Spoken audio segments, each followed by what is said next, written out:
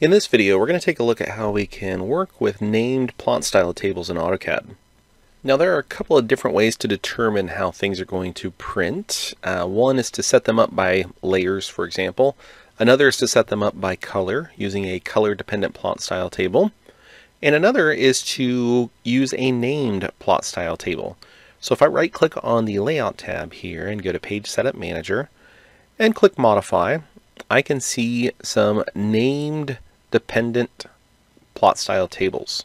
These have STB extensions. Color dependent ones have CTB. Now you can only do one per drawing. You can't add, for example, color dependent ones to this drawing because they already have named ones in there. Where do those come from? Well, they come from the templates themselves. If I go to a new drawing, if I select this AutoCAD template, for example, it is a color dependent plot style table. If I want a named one, then I need to choose the specific plot style table template there. So with that in mind, what I want to do then is I basically want to set up some styles, and then I can assign those styles to objects, either through properties or their layers. So I'm going to right-click once again on the tab and go to Page Setup Manager and Modify. And then I'm going to create a new plot style table. I'll start this from scratch. Then I'll give it a name. I'll call this one Lot. Then what I want to do is go in and set all of the plot styles.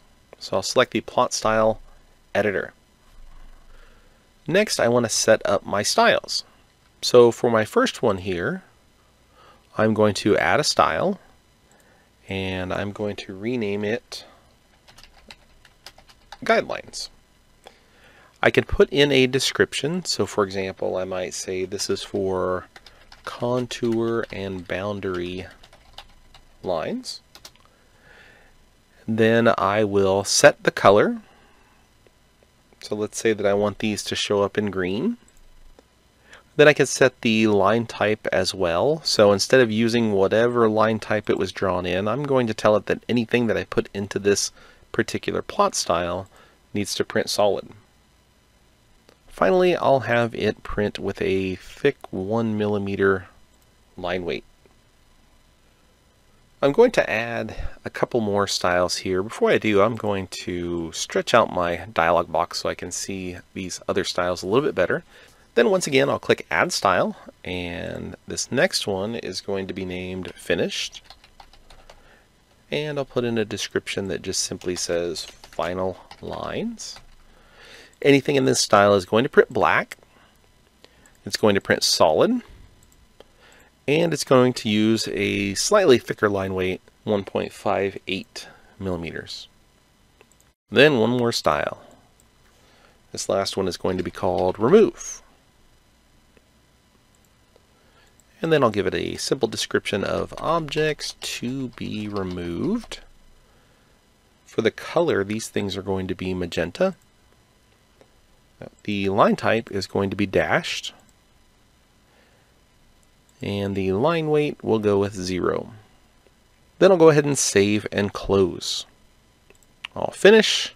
As you can see, it's been applied here. I can go ahead and display the plot styles and click OK. And close. But nothing really happened. So with color dependent plot styles, you assign them by color, and things that are already in those colors will automatically update.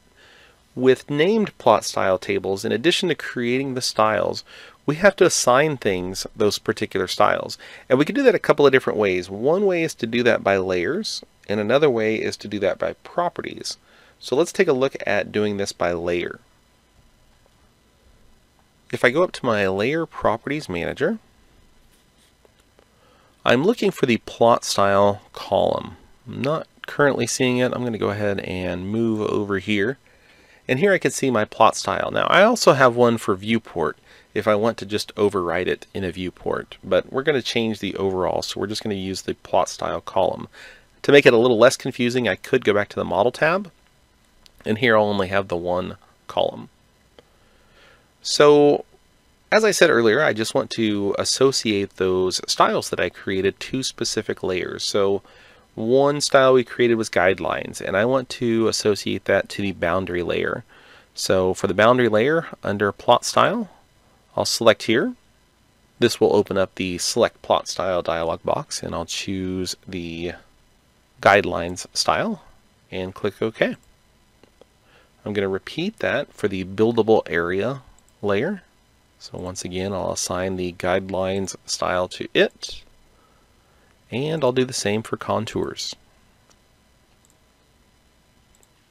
The finished style that we created is going to be associated with the new layer, so I'll select the new layer, select the plot style, and then finished.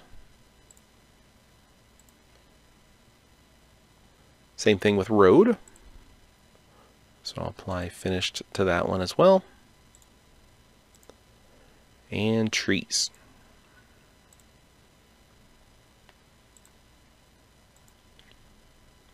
And then the remove style that we created will be applied to the existing layer.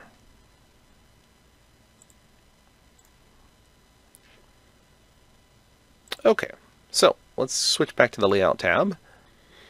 Nothing has changed so far. I'm going to go ahead and regenerate all of my viewports by typing in regen all and pressing enter.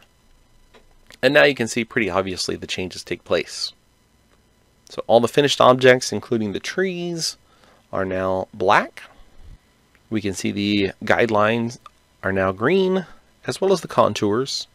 And then we can see the pink hidden objects for things that need to be removed.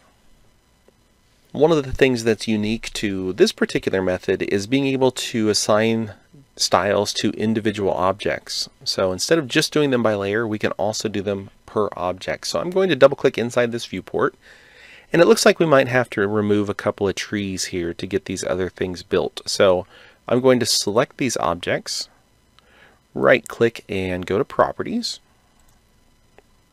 That will open up my Properties palette. And you can see in the General section, one of the properties we can adjust is the plot style. So instead of by layer, I can actually set these individual objects to the remove style.